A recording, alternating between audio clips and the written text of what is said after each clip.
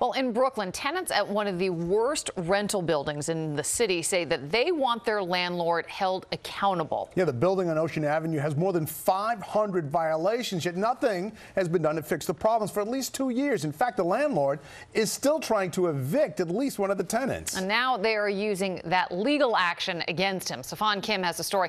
He's live in downtown Brooklyn this afternoon. Safan.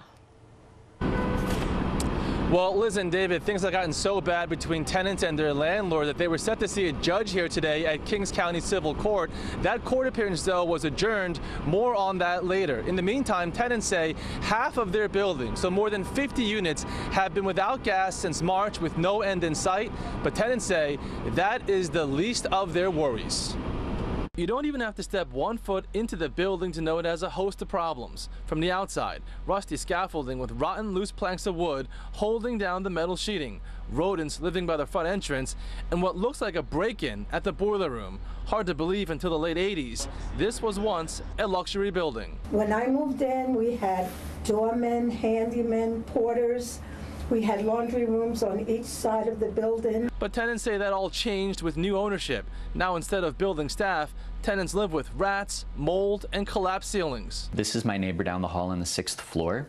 And in the middle of the night, 2 a.m., back in October, the ceiling in their daughter's bedroom collapsed. They have 2 little girls. These are my windows. I have 11 windows, and I can't see out of any of them because of the scaffolding. How long has that been like that for? 8 years.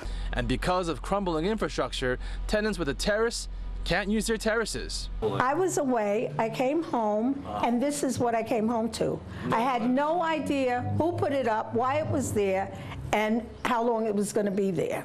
And when did that happen? This has been up now for several months. Rita Kettles and Andrew Butler are 2 tenants out of a handful at 1111 Ocean Avenue in Flatbush, Brooklyn, who have been on a rent strike for over 2 years. The landlord, Sam Wasserman, has hundreds of building violations and a dozen rent-impairing violations. In the meantime, what was a $1 million view of Lower Manhattan from the roof now has a deteriorating chimney serving as a center of attention. Can really see when you're up here, up close, is how bad the facade of the building is and the brickwork.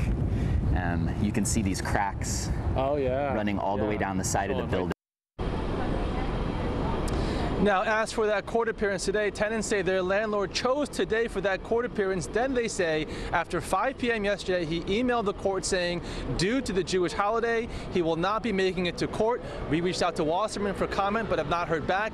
Meanwhile, a spokesperson for HPD says it has active litigation in this building to get violations corrected.